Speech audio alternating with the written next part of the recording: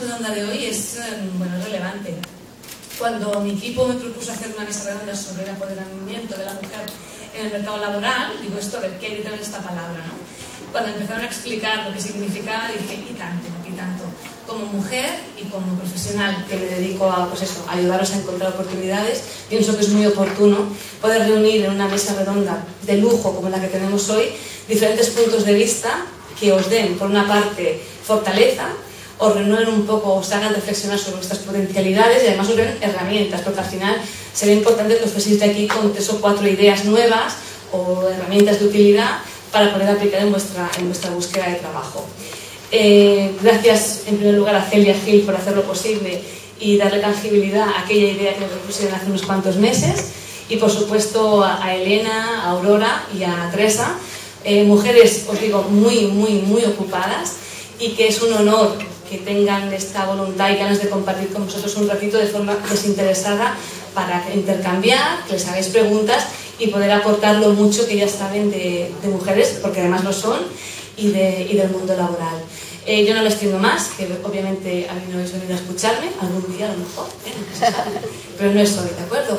Espero que disfrutéis, que aprendáis mucho, y también las personas que estáis aquí en la mesa. Celia, te doy la palabra para que presentes bien a tus compañeras de mesa. Muchísimas gracias, Alicia. Primero, gracias a Alicia, a Sara y a Barcelona Activa por hacer posible esta mesa redonda. Gracias de verdad, creo que es interesante. Luego, evidentemente, a Teresa, a Aurora y a Elena, que hayan accedido artísticamente a venir a compartir todo su know-how con nosotras. Y a vosotras, a todos y a vosotros, a todos y a cada uno de los que habéis venido a dedicar vuestro tiempo a vosotras mismas y a vosotros mismos, porque creo que es interesante que de hoy saquemos aquí cositas para nuestras mochilas, que podamos utilizar en nuestra carrera profesional, que nos mejore nuestra ocupabilidad o nuestros proyectos de emprendimiento. Ahora que pasarán las slides, lo pasa en castellano, en catalán, y para los que seáis tuiteros, es el hashtag que podéis utilizar para seguir el evento, BCNTreball, ¿sí? Luego también las presentaciones que utilicemos se quedarán colgadas en SlideShare, por si las queréis consultar con calma o que las puedan consultar personas de otras partes de España o de otros sitios. Y el vídeo que se está filmando también quedará en YouTube. Elena Gómez del Pozuelo, empresaria especializada en marketing digital con más de 25 años de experiencia en comercio electrónico. Presidenta de Adigital, Asociación Española de la Economía Digital, fundadora y CEO de Bebé de París, cofundadora de Womenalia, Incipi, Inesdi, Increta e Incube. Es inversionista y miembro de la junta de House.com, Miximons.com, Brainsteins.com, Workshops.com, etc. Todo tuyo. Muchas gracias. Bueno, aquí están. Como veis, a mí lo que me apasiona es emprender. Y me ha encantado ver las manos levantadas cuando Teresa os ha preguntado ¿quién tiene algún proyecto para emprender? Pues es que casi la mitad de vosotras, vosotros, queréis emprender un proyecto. Os digo que es absolutamente apasionante, es muy duro, que nadie os diga lo contrario, porque es muy duro, pero es apasionante cuando te gusta y cuando consigues llevar una idea que tienes en la cabeza a la práctica y ganar dinero, porque de eso se trata. Gandhi dijo, a mí esta frase me encanta: sé tú el cambio que quieres ver en el mundo. ¿Cómo somos las mujeres en la vida profesional? A mí me encanta trabajar con mujeres, siempre he estado rodeada de mujeres en mi vida profesional. ¿Por qué? Tenemos muchas cualidades que muchas veces no las sabemos ver en nosotras mismas. Aquí os pongo unas cuantas en las que seguro que os reconoceréis, muchas de ellas, ¿no? Por supuesto, multitareas y prácticas, colaboradoras, solemos trabajar bien en equipo, tenemos intuición, instinto, visión, creatividad. Somos constructoras de relaciones con los clientes. Todo esto digo en general, no hay excepciones, pero somos empáticas, asertivas a las emociones. Una mujer, cuando entra en una reunión de 10 hombres, nos damos cuenta enseguida, no sé, intuimos cómo está cada uno, si uno está triste, si uno tiene un mal día, no sé por qué, pero lo intuimos, somos muy asertivas a las emociones. Transmitimos energía, ilusión, pasión en el trabajo, somos firmes, resistentes, equilibradas, tenemos varias responsabilidades a la vez, en fin, generosas, comprometidas, autoexigentes, detallistas, tenemos cabeza, sensatez, sentido común, somos perseverantes, constantes y organizadas. Bueno, yo no, yo soy muy desorganizada, pero bueno, ¿y todo lo anterior es cierto? Os hago una pregunta. ¿Nos creemos lo que valemos? Es que, en general, yo lo que veo es que las mujeres tenemos mucho miedo a emprender y a montar nuestros propios negocios. Tenemos ese sentido de la responsabilidad, de ahora voy a arriesgar parte de mi patrimonio y tal, y me saldrá bien. Y muchas veces somos nosotras mismas nuestro propio enemigo y no nos creemos que somos capaces de llevarlo adelante. ¿Por qué cultivamos? Yo cuando observo las redes sociales, sobre todo LinkedIn, ¿no? Cultivamos mucho menos nuestra marca personal, profesional, digital, en redes sociales que los hombres. Perdonad, los hombres que estáis aquí, pero es verdad, siempre hemos sido menos de presumir. Siempre parece que si una mujer se chulea, es una chula, si un hombre pone ahí, es que vale mucho. Entonces,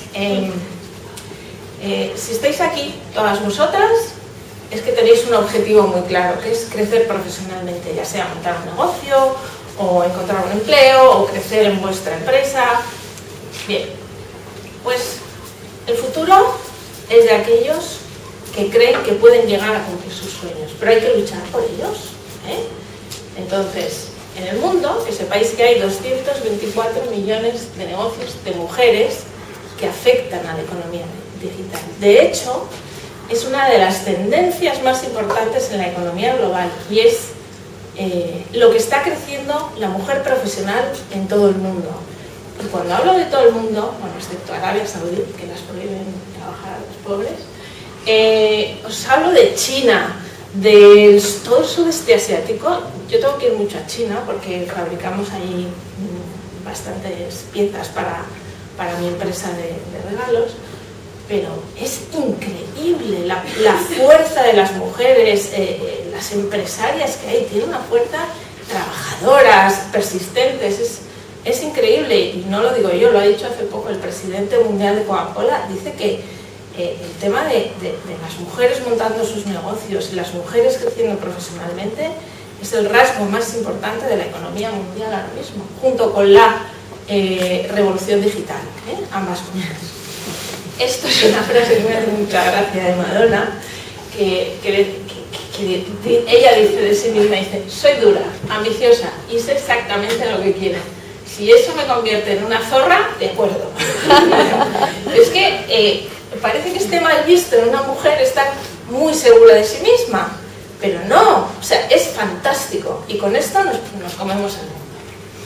Las mujeres, cuando veo que hay mujeres en sus vidas profesionales, grandes directivas, que intentan copiar las actitudes quizá de los hombres más diferentes, ¿no? Pues no, cada una es como es y consiste en liderar nuestras pequeñas empresas, medianas o grandes, pues de forma diferente, de forma como somos.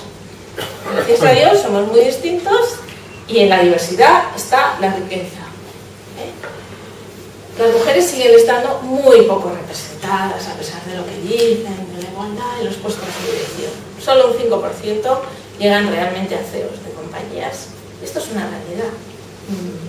Entonces, bueno, quizá el sector público pues hay más oportunidades, pero desde luego en el sector privado es así. Esto es una frase de Christine Lagarde que es muy cierta. Cuando a las mujeres les va bien, la economía va bien en un país. Y es así. Porque la mujer tiene el 80% de la capacidad de compra, es la decisora de las compras del hogar. Y si además le va bien profesionalmente, pues, y tiene la capacidad de compra, pues la economía va bien en el país. Por eso montamos Womenalia, porque, y si no estáis inscritas en Womenalia, os aseguro que es un networking muy bueno, online, porque yo también tengo 3 hijos, muy vale, de 3. Y la verdad es que es verdad, cuando salimos del trabajo vamos pintando a casa para ocuparnos de los 3 monstruitos que nos necesitan para tal. Pues en lugar de irnos a tomar la cervecita, o asistir a networkings que suelen asistir los hombres, pero en cambio somos las reinas de las redes sociales. Tenemos ahí una herramienta bestial de relación y la tenemos que explotar. Os hablo de redes sociales profesionales, digo, ahora estamos hablando con la cabeza en el trabajo. Bien. Y todo lo que valemos no lo reflejamos ni lo transmitimos en las redes sociales profesionales. Ya os voy a poner un ejemplo, vamos a demostrar. Vamos a ver, ¿cuántas de vosotras estáis en LinkedIn? Prácticamente todos. ¿Cuántas de vosotras sabéis inglés? Prácticamente todos. ¿Cuántas de vosotros tenéis el currículum en LinkedIn? O sea, vuestro perfil en LinkedIn en inglés. Muy pocos. Daros cuenta que LinkedIn es una red social de 400 millones de personas. Nuestro currículum, o sea, si queremos tener acceso realmente a oportunidades, nuestro perfil ha de estar en toda, por lo menos el resumen ese de lo que hablabas, Aurora, de que te permite LinkedIn, la primera introducción. Si tú eres buena en esto, en esto, en esto y en esto, y hablas español, inglés, francés, lo que sea, hay que ponerlo en todos. Y el primer idioma tiene que ser el inglés. ¿Por qué? Porque en LinkedIn os van a buscar de todo el mundo. Y quién sabe si no vais a ser esa persona que quieran conectar desde, yo qué sé, desde Rusia, que necesitan aquí una persona justo con vuestro expertise. Y tenéis que tener en vuestro perfil las palabras clave por las que queréis que os encuentre con vuestro expertise. Y eso es vital. Y eso no lo hacemos, no nos damos cuenta que tenemos ahí un escaparate con 400 millones de profesionales que muchas veces nos están buscando. Tenemos que hacernos encontrar. Entonces hay que tener perfectamente puestos nuestro perfil en LinkedIn, en Twitter, Womenalia, Google+, Slideshare. Slideshare, que es de LinkedIn, es una herramienta donde colgar presentaciones que nosotros hemos podido hacer y que está súper bien posicionada en Google. Es decir, si vosotras sois expertas, por ejemplo, no sé, Aurora, Headhunting, y hace alguna presentación y la cuelga en Slideshare y luego alguien busca Headhunting, tal, no sé qué, lo primero que sale en Google es Slideshare. Como por ejemplo, si colgáis algún artículo, si escribís en prensa digital, y mucho YouTube. YouTube ahora sale, si habéis dado alguna conferencia, aunque sea a un grupo pequeño y tal, colgarlo en YouTube, porque todo esto son herramientas para que os encuentre. En toda la tendencia mundial, por ejemplo, los CEOs de las grandes compañías mundiales se están, bueno, ya han superado, perdonadme que las cifras son un poco antiguas, pero no había nuevas, pero en el 2015 a mí me parece que ya llegaban al 75% los CEOs a nivel mundial. En España es otra cosa, porque en Twitter, por ejemplo, solo hay 4 CEOs de las compañías del IBEX. Eso es impresentable, os lo digo porque todas las compañías del IBEX están en Twitter. Entonces hay como una incongruencia de, o sea, la empresa está, pero el CEO no. Entonces no se entera de lo que está pasando. Es como si el CEO español le diera miedo ponerse ahí, porque Twitter es como la plaza de toros. Estás ahí y venga, ya no tienes barreras, no tienes ni la secretaria que te frene las llamadas, ni los directivos que te esconden las malas noticias. No, ahí te enteras directamente de todo, porque está el cliente, por ejemplo. Yo admiro mucho cómo está en Twitter José María Álvarez Payete, que es el CEO de Telefónica, el CEO mundial, está ahí, anda que no debe recibir quejas de gente por esto, porque las empresas de telecomunicación pues tienen muchas quejas, ¿no? Pero está ahí y, oye, con dos narices y aguanta, y él va colgando, él no se mete ni en temas políticos, o sí, claro, porque representa a una grandísima multinacional. Oye, está ahí y si se le queja gente y tal, los deriva hacia el departamento correspondiente y tal. Eso da confianza. El que el CEO de una gran compañía esté ahí dando la cara, eso da mucha confianza. Y nos tenemos que acostumbrar, porque va en el sueldo del CEO, estar ahí a lo que dicen los clientes. Al final es eso. Bien. Las redes sociales han cambiado el tablero. Ahora, antes pues, era normalmente la conversación, que nadie se enteraba, entre la marca y la persona, pero por teléfono, por carta, por email, tal. Ahora las redes sociales son el altavoz y claro, las empresas, o sea, les han cambiado totalmente el paradigma, y ahora, por ejemplo, no es lo mismo cómo te atienden cuando llamas al call center de atención al cliente, que bueno, ahí pasa de todo, que cuando publicas una crítica en Twitter, y sobre todo si te sigue mucha gente, te hacen caso al instante prácticamente. Entonces, ahora los ciudadanos pues podemos jugar mucho con esto, y las empresas son mucho más transparentes, reaccionan más rápido. Que esto tenía que haber pasado antes, sí, pero las redes sociales están ayudando a eso, a mejorar la atención de los clientes. Los consumidores son mucho menos fieles, y las empresas deben diferenciarse en todo, y sus directivos, los que están ahí a la cabeza, marcan la diferencia. Entonces, igual que os decía, bueno, ahora es vital, somos un mundo global, es vital hablar inglés. O sea, sin inglés es difícil encontrar un puesto de trabajo apetecible. El tema de la tecnología, y no os digo que sepáis programar, pero el dominar, el moverte por redes sociales, te da una excepcional ventaja competitiva. Entonces, si no tenéis esa formación, formaros en eso, porque es muy importante. A veces el tema de las redes sociales profesionales hay que dedicarle tiempo. Es como aprender inglés, nadie lo puede hacer por ti. O sea, tienes que aprender tú, estando nosotras que hace 1 año y medio hablando con Teresa un día, oye, ¿por qué no estás? Pues ella le dedica tiempo, y ahora seguro, como yo, aprendemos cada día de lo que ves en Twitter, y es así. Por lo tanto, tenéis que analizar muy bien cada uno, cuál es vuestra imagen en las redes sociales, en qué os diferenciáis de los demás. Esto hila con lo que decían Teresa y Aurora de ¿qué aporto yo a una empresa? ¿Qué puedo aportar yo a una empresa de diferenciación, ¿no? ¿En qué me diferencio de los demás? ¿En qué soy especialista, la mejor especialista? Y vosotras valéis, antes valíamos lo que valía nuestra experiencia y nuestra red de contactos más cercanos, que es lo más valioso.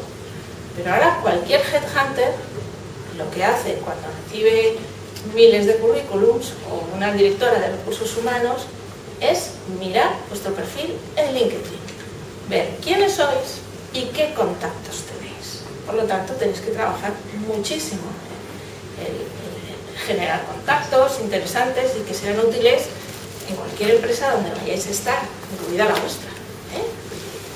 Y eso se mide digitalmente, y no publicar tonterías en Facebook y todo eso.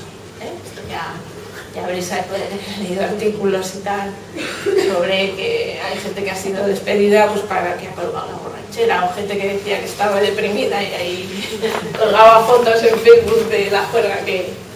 Bueno. Entonces, esto ya lo hemos comentado. El trabajar el perfil en LinkedIn y Twitter. ¿Cómo trabajo yo mi perfil?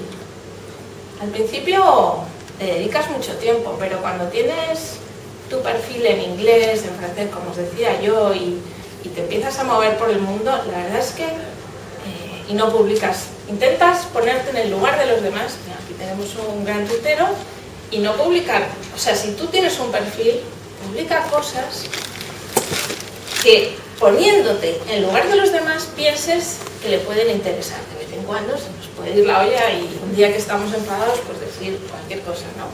También a la gente le gusta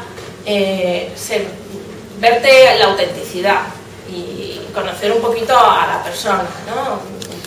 Porque somos cotillas por naturaleza, ¿no? Pero bueno, trabajar mucho eso. Hay que dedicarle tiempo, lógicamente. Y si no estás digitalmente, y bueno, ya la nota es tener un blog, como decía Teresa. O sea, trabajar mucho vuestro perfil en LinkedIn, en Twitter. Hijo, si ya podéis tener un blog con vuestra especialidad, ya es la bomba, ¿eh? Porque además todo lo que se va publicando en el blog, si es de vuestro expertise, también sale muy, muy bien posicionado en Google. Por lo tanto, ni miedo, ni pereza, ni vergüenza. Oye, valemos lo que valemos, no hay que tener miedo a decirlo, ni pereza para ponerlo en las redes sociales y trabajarlo. No me digáis que no tenéis tiempo. Ahora, con las nuevas tecnologías, se puede hacer mientras tu hijo está haciendo deberes a tu lado. Yo lo hago continuamente, bueno, ya no, porque ya la pequeña tiene 18, pero lo he hecho. Y muchísimas gracias.